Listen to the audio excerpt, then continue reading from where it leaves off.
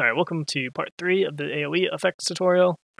Like I said at the end of the last one, in this one we're not actually going to be writing any, we're not going to be changing this function at all, it's already finished. I'm just going to be showing you some more practical examples of how you might use it, so that you can kind of get a better idea of what you might use it for and how you would change it to work with other things.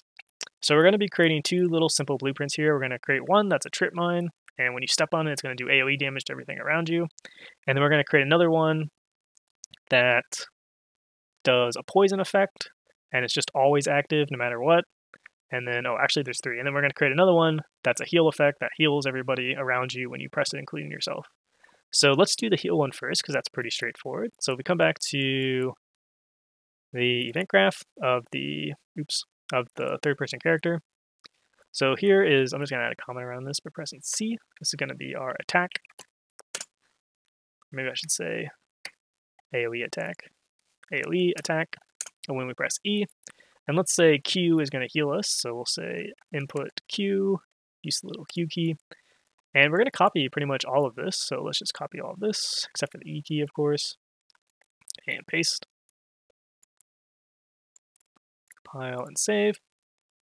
And inside of here, we're going to change this so that it heals us instead of damages us.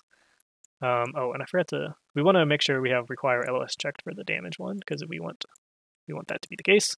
But for the heal one, we want it to be unselected, or untrue, false. We don't care about line of sight for healing. We also want it to heal ourselves, so we're going to remove our AOE instigator. We'll change the debug color to green just so we can tell the difference. And instead of damage, we're going to call heal. We'll say heal. So now, just like that, in a matter of like less than a minute, I've created a little heal thing. So if we go ahead and run it, and I'm just going to come here and deal some damage to this guy. And then when I press Q, oh, that didn't actually work. Oh, I left 0 for the amount. That's why. We'll set heal 100. So now if I come back and I damage this guy, and then I press Q, you can see he gets healed. And if I had more than one character in here, just Alt drag this guy to create two of them. Oh, guess I'm playing as this guy now. I damage this guy. You can see when I press this, it's hitting the right guy, but it's not hitting the left guy because that wall's in the way. Let me go damage this guy as well.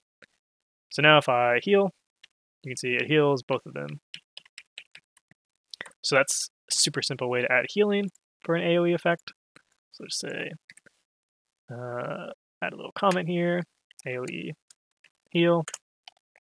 So now let's get to something a little bit more complex, but still super easy to use with this method. We'll do a little poison effect. So if we come back here, we'll add a blueprint class, and we'll call it, or we'll make it of type actor. We'll call it BP poison area, something like that. And maybe we'll add a little static mesh just so we can kind of see where it is. So we'll add a static mesh, and we'll set it to just some cube, something like this, just so we know where it is, where it's coming from. Now, all we need to do if we want this little cube to be the center of a little poisonous gas effect that just gets applied to the player or anybody every frame whenever they're close enough to it, we'll go to the event graph, and then inside the event tick, we'll say, actually, we're going to just go back and copy this code. We're going to copy this, and this, and this. Copy all of this. And back in the poison area, we'll just paste. Put this up. Alright, so now we want this to apply damage over time. So this is happening every tick. So one thing we want to do is we want to change the draw debug duration down to like 0.1, so it's not, because these circles don't need to hang around very long because they're being drawn every frame. And we also don't care about LOS because it's like a poisonous gas effect, so we don't really care if it has line of sight. The instigator, we can give it ourselves just so we don't damage ourselves, even though this thing doesn't take damage, doesn't hurt. So get ref to self, like so. Well, yeah, well, one good reason to use self here, even though we can't damage ourselves, is that we want self here because otherwise the line traces are going to hit ourself. But if you have the self here, then it's going to ignore, so it won't actually hit itself, which is a good thing. All right, and then the custom event here, we just want to apply damage. So we'll say off hit actor, we'll say damage.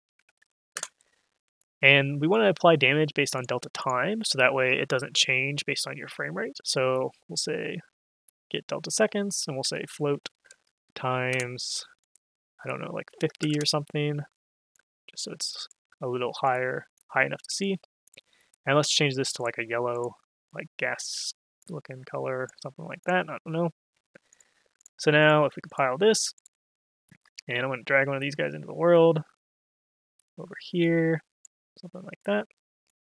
If we run this, and we look over here, you can see it has this little poisonous gas, and we go inside of it, you see we start taking damage. And if we were to drag one of those guys in here, he would start taking damage as well. And again, just like that, we've created a really simple AOE poisonous gas effect. We can still heal if we want to. That was the damage one. Still heal as we're inside, and so on. And then finally, we'll do one more, just as another little example. We'll create a little trip mine. So we'll do right-click, blueprint class. Want to use actor again. Call it BP underscore trip mine. And inside of here, again, let's add a static mesh. And we'll just use the cube again. I'm a big fan of the cube.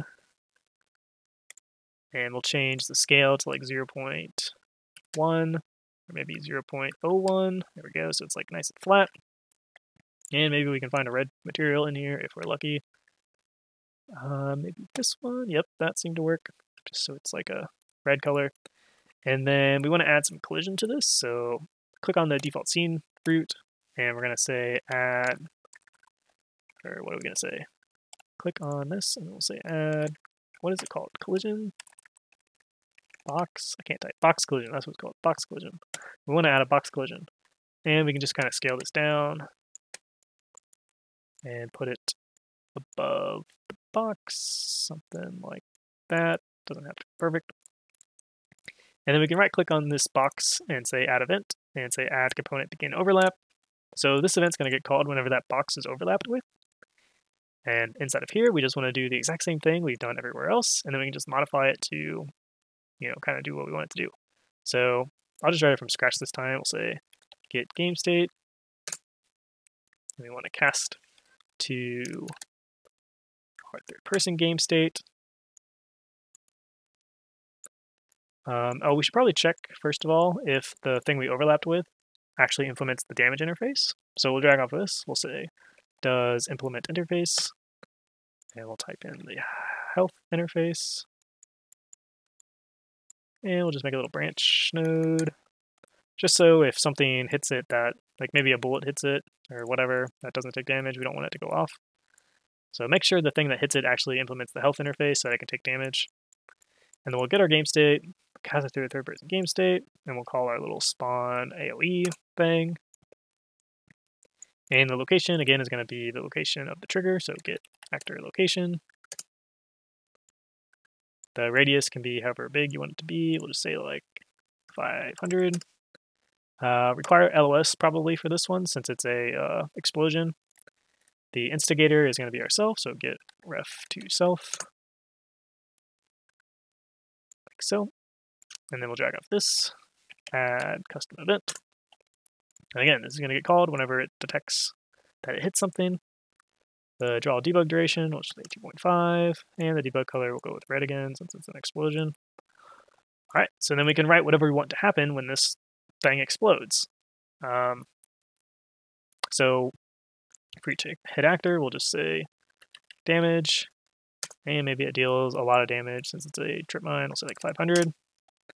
And then also probably we want to delete it because it blew up, so we'll just say destroy actor. Make sure you hook that up here and not down here, because again, this gets called for each person that it hits, so you don't want to destroy it per each person. You just want to destroy it once after it's finished. And we'll just destroy it.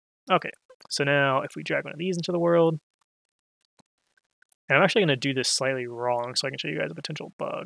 So if I just drag it into the world, this might not work. I'm going to copy this guy. So if I go and I walk over this, that's not the guy I wanted to play as. Let me play as somebody else. you click on somebody and you set up the auto possess, you search for possess. Oh, they're all set to player 0, that's why. So this one to like player 1. All right, so if I walk over here and I hit this, you can see it exploded and it tried to do the line trace, but the lines were green if you noticed, and that's because they already hit something. And so they're actually hitting the ground, and that's because this thing is technically like inside the ground. So all you need to do to fix that is just like literally drag it up like 1 unit, and then it will work fine because it was just hitting the ground. So boom, you can see it explodes. I take damage, he takes damage, we all take damage, but not those guys over there because they're not in range. So yeah, these are some pretty practical use cases. Super easy to do once you have this spawn AOE function implemented. You can use it for all sorts of stuff. If you have specific questions about how you would use this for something in your game, feel free to leave a comment or message me. The link to my Discord is also in the description of this video, so feel free to join that and ask questions as much as you want. If you enjoyed the video, please leave a like and subscribe. Thanks.